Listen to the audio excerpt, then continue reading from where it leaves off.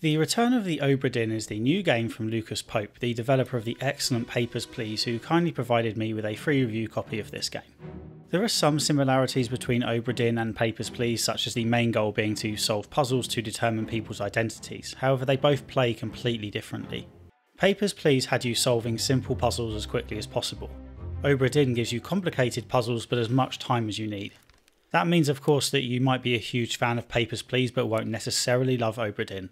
If anything, Obra Dinn might be compared to older games such as Myst.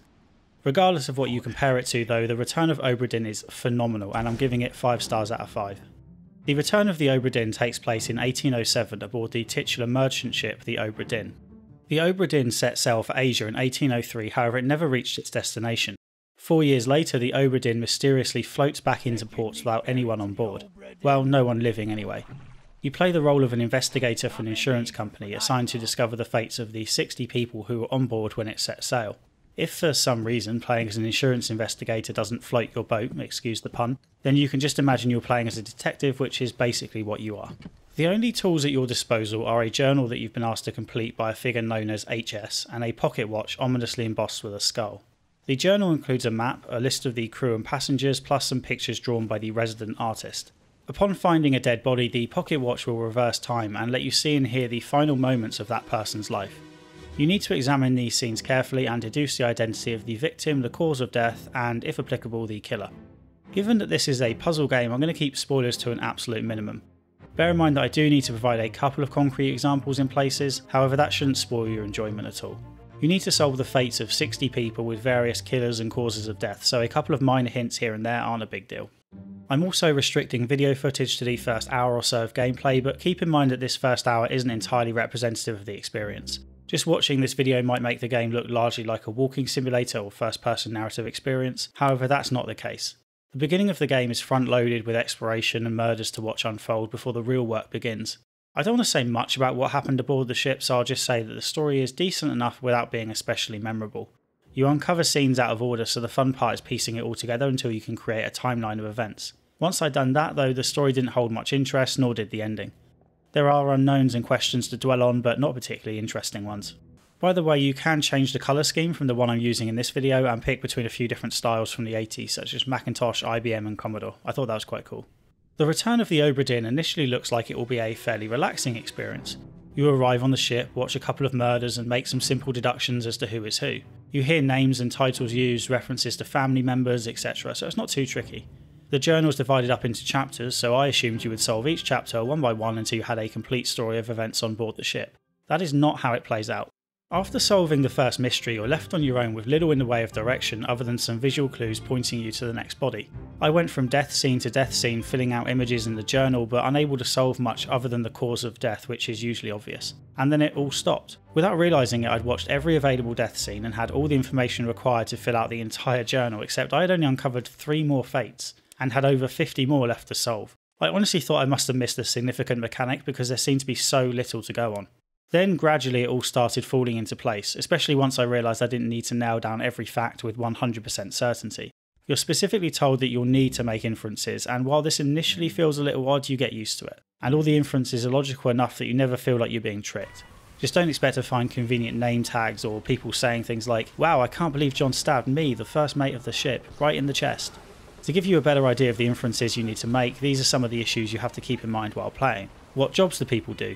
If you see someone in the carpenter's room, it is likely either the carpenter or the carpenter's mate. Where are people located in the pictures you're given? The people playing games, drinking and dancing are more likely to be seamen than stewards. What are their nationalities? Due to language barriers, people from one country are quite likely to hang out with companions who are also from that country. What accent do they speak with? What types of clothing are they wearing? The list goes on. You have to keep track of all this stuff via multiple scenes, and given the limited monochrome display on offer, it can get tough to pick out all the minor details you need to be aware of. Trying to keep track of 60 people would be tough enough in real life, let alone with these one-bit sketches. I would have loved the ability to make notes within the game, perhaps by scribbling on the pictures or with more tagging options. You can bookmark one person at a time to follow their story on board the Obra Dinn, but I constantly wanted to do much more, such as seeing all the information I had on someone when I hovered over them. If I know someone is Russian but I'm not exactly sure which Russian they are, it would be great to pull that up quickly. You can't even Alt-Tab out of the game for some reason, so making notes on a second screen is tricky. If you like to make notes during games like this, I recommend playing in windowed mode with Alt-Enter and then taking some screen grabs to annotate separately as you go. The Return of the Obra Dinn tries to stop you making outlandish guesses by only confirming that you have the correct answer in batches of 3 complete fates. For the most part, this strikes a good balance between giving you feedback and stopping you from brute forcing your way through. But there were definitely a few times where I just wished I knew if I was on the right track in one particular case, especially if there was a slight ambiguity in, say, the cause of death, for example. There were a couple of times where I managed to progress by guessing at the correct identity, such as which one was the carpenter and which was his mate, and the exact identity of 2 brothers. That's not to say that there weren't clues to help me pinpoint which was which, just that I couldn't find them. I'm fairly confident in saying you should never have to make these 50-50 guesses if you're observant enough. For example, there definitely is a way to distinguish between 2 of the female passengers on board, even though it may not initially seem obvious. While I described most inferences as logical, that doesn't mean they don't occasionally feel dodgy, for want of a better word. The graphics don't do a great job conveying causes of death like burning, for example, and numbers can be tough to pick out. A fair few of the crew members also go missing during scenes but still need to have their fates identified.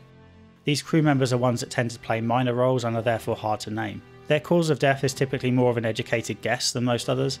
This was often an area I fudged my way through and I think it could have been handled better. Again, I suspect I missed clues here, but these parts were far less enjoyable to solve than the murders anyway, so it felt like filler content. There is one major area of concern which is worth mentioning for non-native English speakers. More than once during my playthrough I used a fairly rudimentary knowledge of accents to help identify people, such as the Irish and Scottish crew members. I can't say with absolute certainty that you need to be able to do this to complete the game, but I did. There are subtitles for all the audio, but as far as I can tell there are no indicators for these accents. I know Americans who are terrible at distinguishing between Irish and Scottish accents, so I dread to think how tough this is for the Japanese, for example. In addition, I needed to know things like Nick is short for Nicholas and Charlie is an alternative for Charles. It's obvious to English speakers, but I can imagine a non-English speaking person not knowing that Nick, spelled N-I-C-K, was short for Nicholas, which starts with N-I-C-H. The Return of the Obra Dinn is hard enough as it is, so any additional complications could be a problem. It took me 12 hours to complete, and as I mentioned, there was some guesswork involved at times. If you want to solve each fate with as close to 100% certainty as you can get, then it may well take longer. Or not, of course. I had a quick look at Steam reviews and it seems that many people are completing Obra Dinn in around 10 hours, so make of that and my intelligence what you will. Personally, I found this to be an incredibly challenging game.